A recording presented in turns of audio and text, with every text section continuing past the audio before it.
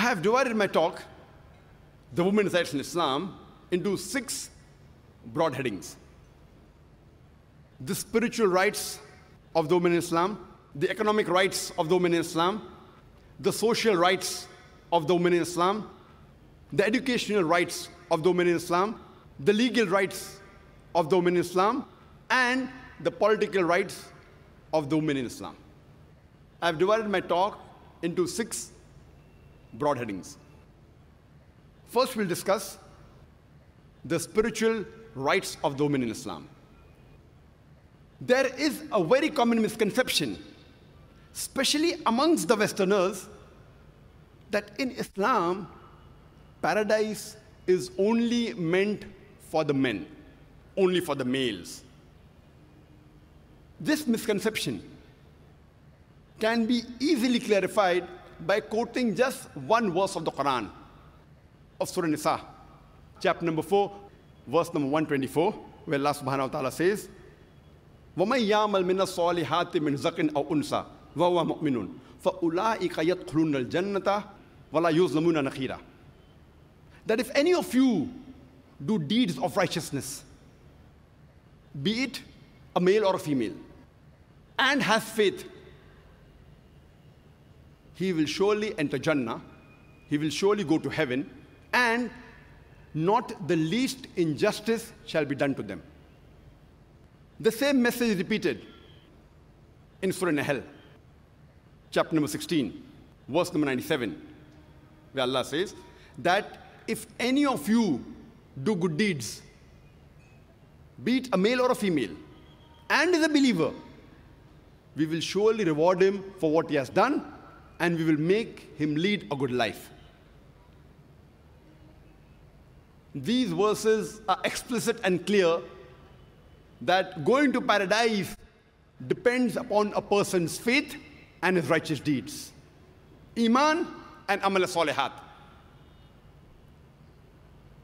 Allah says in the Quran in Surah Nisa, chapter number 4, verse number 1, Ya ayyuhan nasu ttaqu rabbakum alladhi khalaqakum min nafsin wahida wa khalaqa minha zawjaha. O humankind, reverence your guardian Lord, who has created you from a single person and has created his mate of like nature.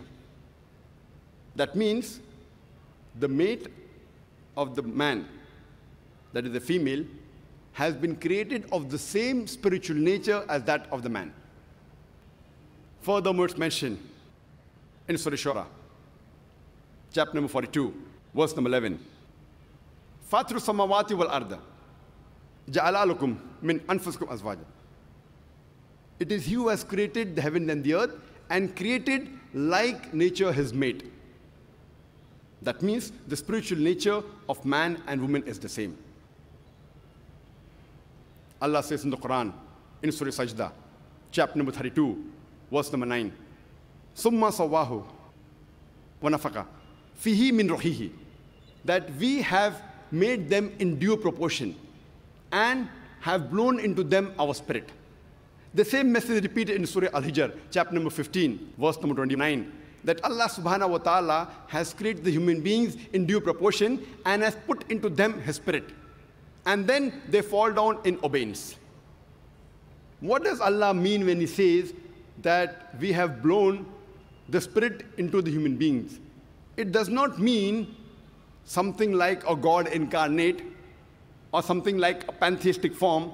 It means that Almighty God has given His knowledge into every human being. Allah subhanahu wa ta'ala has given the knowledge of the Creator in all the human beings, the males as well as the females.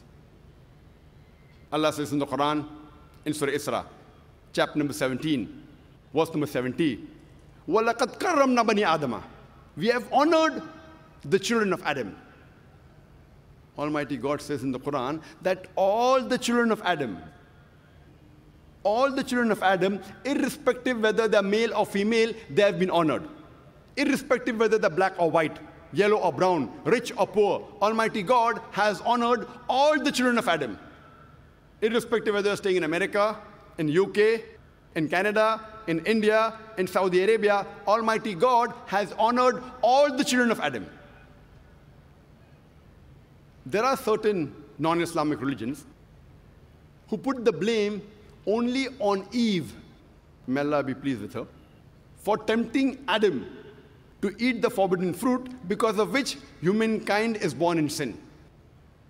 And when you read the Bible, Genesis chapter number 3, it says that Eve, may Allah be pleased with her, was responsible for tempting Adam to eat the forbidden fruit, because of which humankind is born in sin. There is not a single verse in the Quran which puts the blame only on Eve, may Allah be pleased with her. The blame is put equally on both of them, on Adam as well as on Eve. May peace be upon them. And if you read the Quran, it's mentioned in Surah Araf, chapter number 7, verse number 19 to 27. Adam and Eve, peace be upon them, they are addressed a dozen of times. It's mentioned there that both of them, they made a mistake. Both of them repented and both were forgiven. The blame is put equally on both of them. There is not a single verse of the Quran which puts the blame on Eve alone exclusively.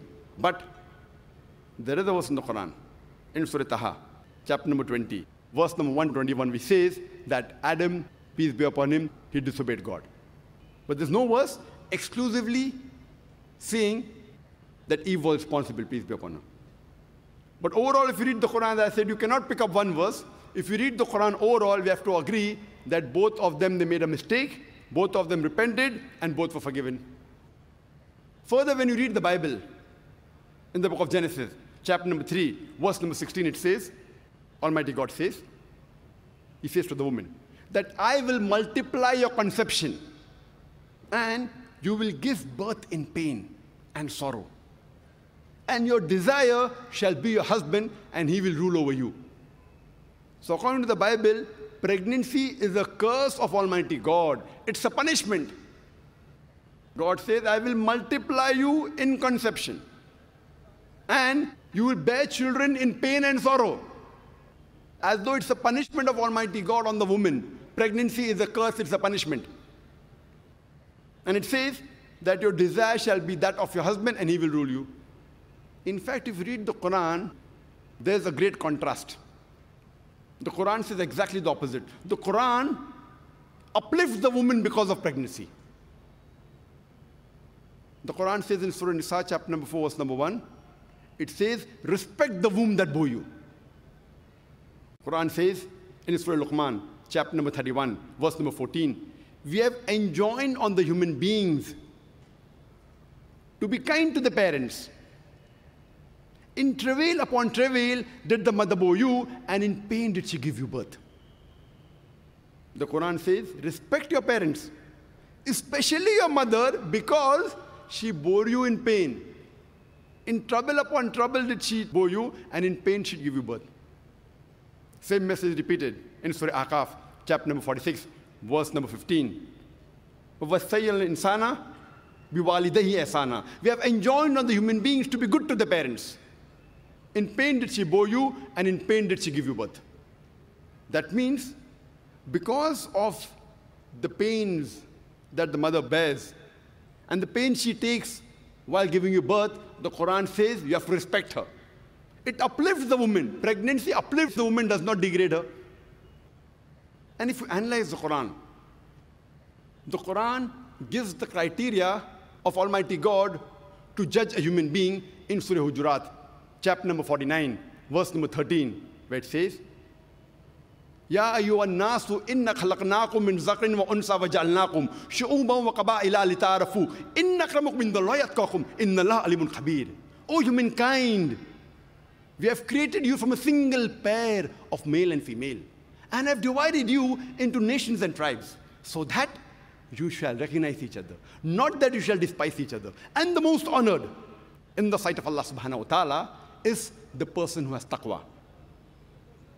The only criteria for Almighty God to differentiate one human being above other, it is not sex, it's not caste, It's not color, it's not wealth, it's not age, but it is taqwa. It is God consciousness, it is piety, it's righteousness. The only criteria for Almighty God to differentiate one human being above the other, it is God consciousness, it is piety, it is righteousness, it is never sex.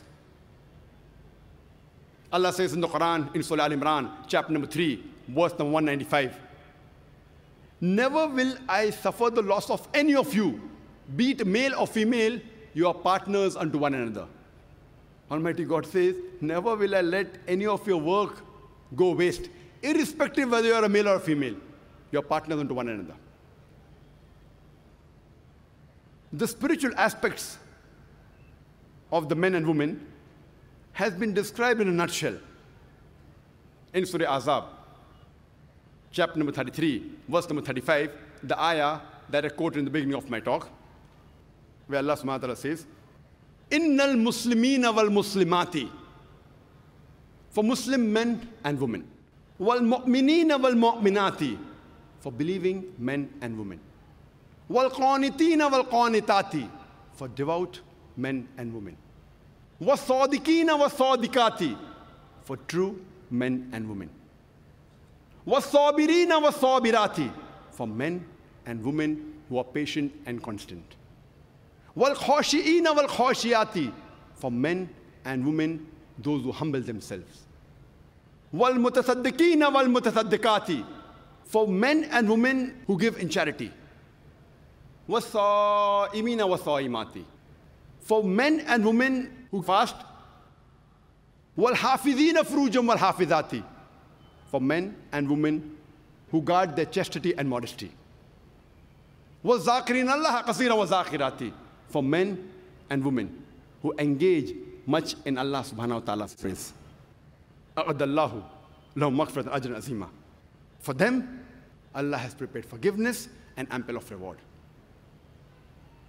Allah says that for Muslim men and women, for believing men and women, for devout men and women, for true men and women, for men and women who are patient as well as constant, for men and women who humble themselves, for men and women who give in charity, for men and women who guard their chastity and modesty,